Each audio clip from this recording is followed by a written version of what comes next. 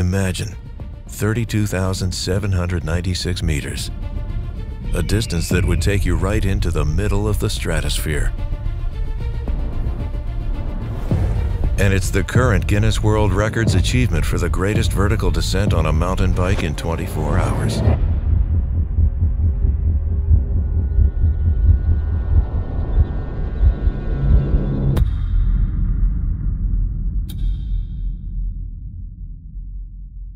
After weeks of preparation, the tension was on the rise.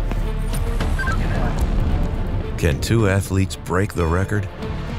The goal was pretty clear. Go down fast and get back up the mountain even faster. Always keeping in mind that the clock is ticking. Up, down, and up again. More than 30 times in only 24 hours. And they were right on track from the start.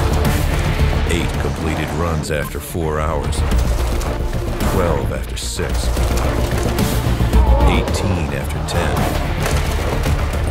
10. But everyone was aware that one moment could change everything.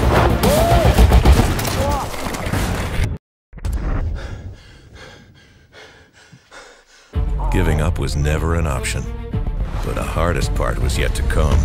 Darkness, freezing temperatures, tiredness. The chase was back on.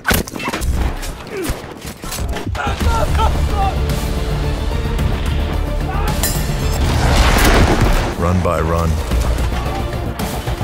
uphill drive by uphill drive, minute by minute. And finally, they delivered. In the early morning, the current Guinness World Records achievement was equaled.